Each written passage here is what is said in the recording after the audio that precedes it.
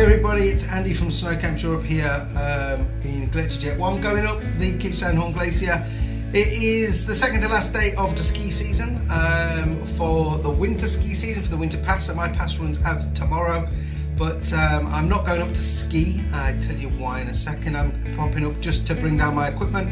My skis, boots and poles are all up there. And what happened at the start of the season was they got trapped up there when the mountain closed and I couldn't get them down. So I'm not going to make the same mistake twice. I am going to go up and bring my equipment down, and then I've got it if needed throughout the summer ski season or at the start of next winter if everything goes to plan and opens up. But yeah, it's basically that's it for skiing really. I do hope to do one ski tour up on the Großglockner. You may have seen I posted some images of the snow clearing up on the High Alpine Road.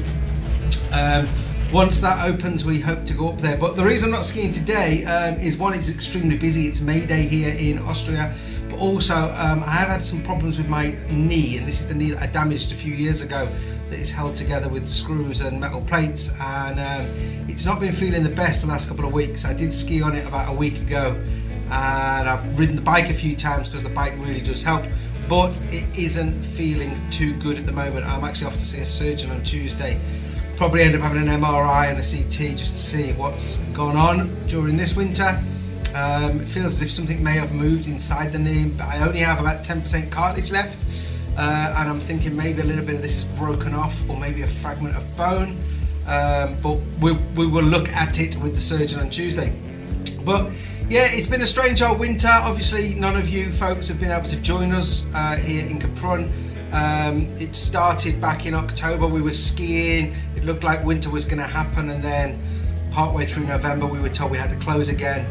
This is when I left my skis on the mountain. I thought we were closing maybe for a week or two, and then yeah, we eventually reopened, as you'll all know, on the 24th of December, and it was very much, will the resorts stay open, will they not stay open? And as you've seen, we've documented the whole of this winter season for you. And if you've not seen the videos, mainly the lives on Facebook, then just go into the video section of the page and you'll be able to see those.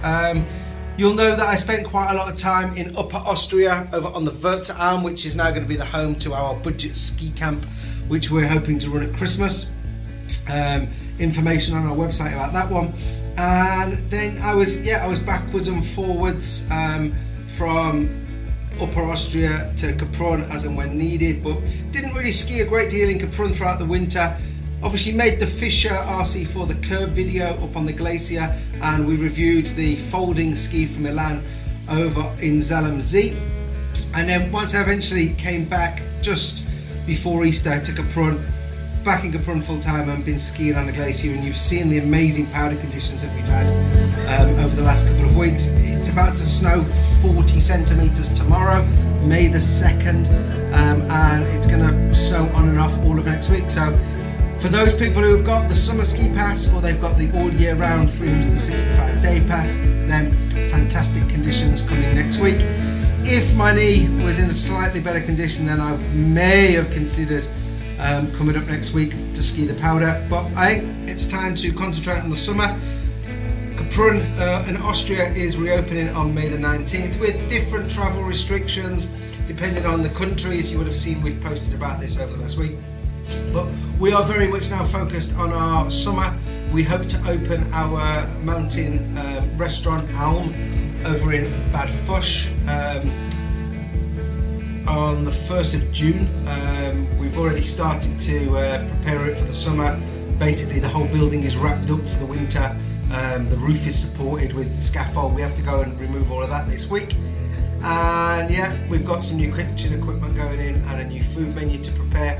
And then yeah, we hope to open 1st of June, probably mainly for Austrians, locals and Austrians on holiday. And then as the borders slowly open up, as the vaccine picks up in Europe, then maybe we'll see some visitors from neighbouring countries like we did last year. But it's going to for sure be a very strange summer again. It's not going to be like a normal summer.